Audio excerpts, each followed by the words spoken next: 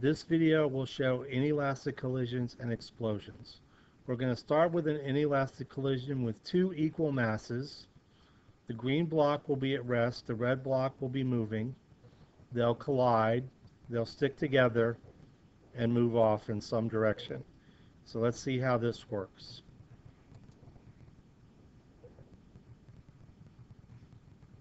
Notice after they collide that they have the same velocity, as they should since they're stuck together. Here's our initial conditions. Here's our after the collision conditions. How does momentum behave in this situation? This time the masses are not equal. The red block, which is moving, has twice as much mass as the stationary green block.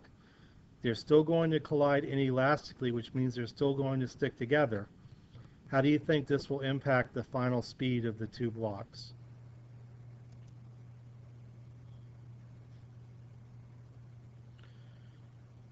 Looks like they're moving a little faster than they did in the previous one. All right, here's our initial condition. Here's our after the collision condition.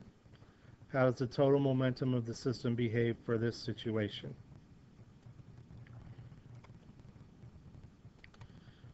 For this collision, we have both blocks with equal mass moving in opposite directions with equal velocity when they collide. They're going to be inelastically colliding, so they'll stick together. Let's see what happens.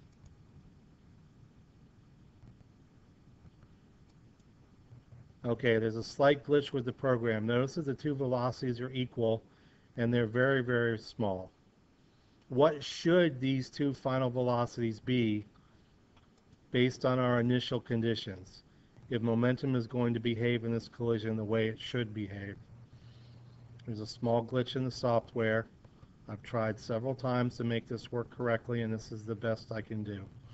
So you're going to have to decide what the final velocities should be, since they're equal, in order for everything to work the way it should. All right, in this example we have equal masses.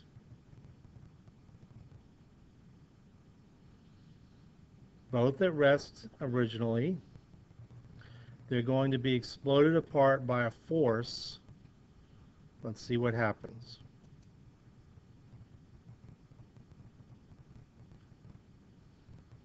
They're moving equally in opposite directions, probably not unexpected. Now let's see what this would look like if I make the original velocity of each object 0. Okay, let's try that one more time. Now we have two equal masses at rest. The force is going to spring them apart from each other. Let's see what happens. Again, they move apart with equal velocities as expected.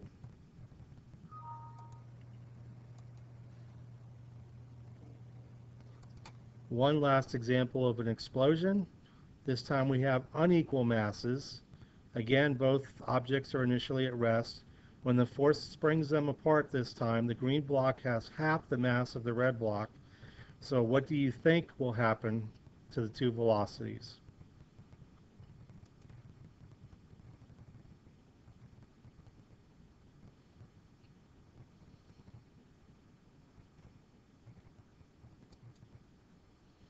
Notice that the final velocity of the green block is roughly twice in magnitude the final velocity of the red block, and it has half the mass. Why would that be? How does the total momentum behave in this situation? Here are our initial conditions. Here are our final conditions.